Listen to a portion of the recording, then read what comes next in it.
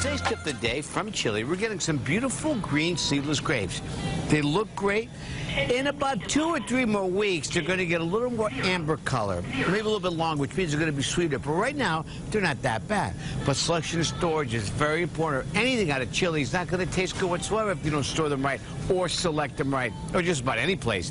Let's talk about selection. When you buy them, nice color all the way around. The more amber, the better they're going to be. Stem's nice and green. The greener the stem, the fresher the grapes. When you bring them home, in the refrigerator right away, and like I said before, they come from Chile, thousands of miles away. So buy them and enjoy them. Now, this is the Perlet variety. It's a rounder variety. In a little while, we'll get the Thompson Seedless variety.